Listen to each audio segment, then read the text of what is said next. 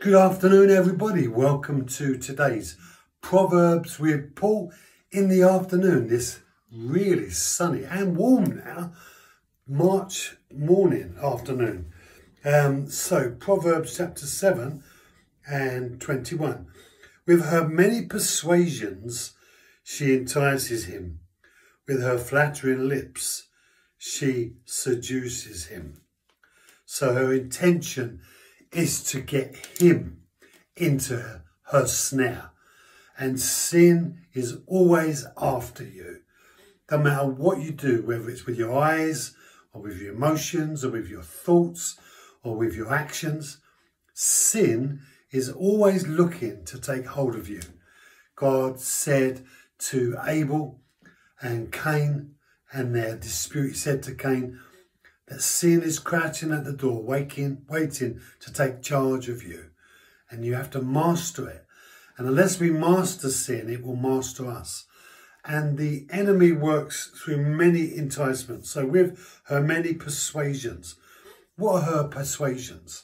Well, the seduction of her smell, the alluring of her beauty, the delights of her features. Those things that lure us in.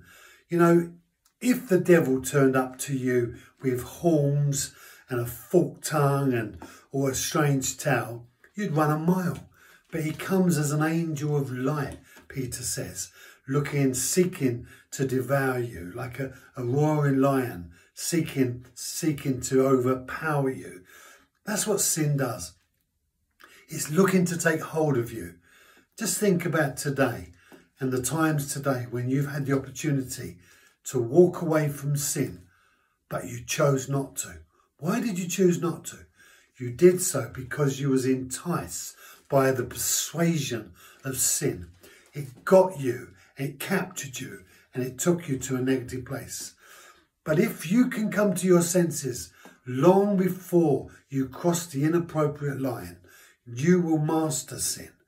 Unless you do that, you will look back at the sin you commit and you will find yourself having to say to God, forgive me for the wrongs I have done. Better that we say, thank you, Lord, that you protected me from the inappropriate, rather than looking back and saying, forgive me for what I have done. But the great thing about God is he is willing to forgive us, even if we have to look back at the wrongs we've done. He loves us so much. Jesus' provision for us has made it possible that we can look back at our sin and recover. But better that we walk away and say no to it. With her flattering lips, she seduces. You know, the caressing of drawing you to her kiss. Jesus was betrayed by the kiss of what appeared to be a friend, but was an enemy. And there are many enemies who have masqueraded themselves as friends in your life. Stay away from them. Renounce them. Reject them.